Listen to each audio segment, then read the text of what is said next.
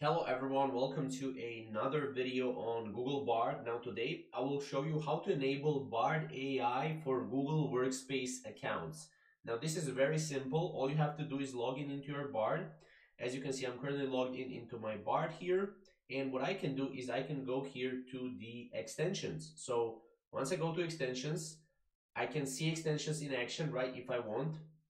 But this is basically where you will be able to go and basically enable Google Workspace within Bard, basically. So once you click enable, you will need to first go to Gmail to turn on the settings, to turn on both smart features and personalization settings.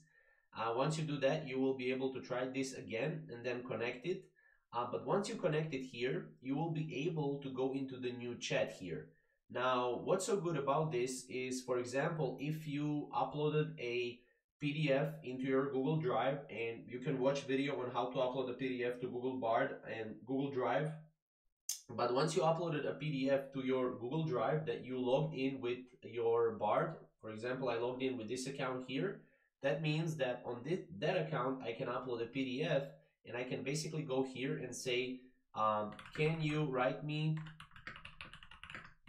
top 10 things that you, or top 10 things from my PDF. And then I can say my PDF name in my Google Drive is, and then I can just say my PDF name, right?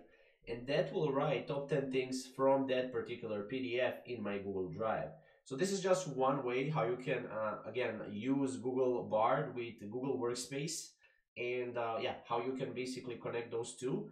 But this is pretty much the only way currently to do it. So yeah, if you have any questions or maybe comments, you can comment down below, and obviously you can use other prompts as well that are related to Docs, Google Docs, or Google Workspace, Google Drive, and also PDFs, a lot more. So that's pretty much how to use it. If you have any questions or comments, comment down below and we'll see you in the next video.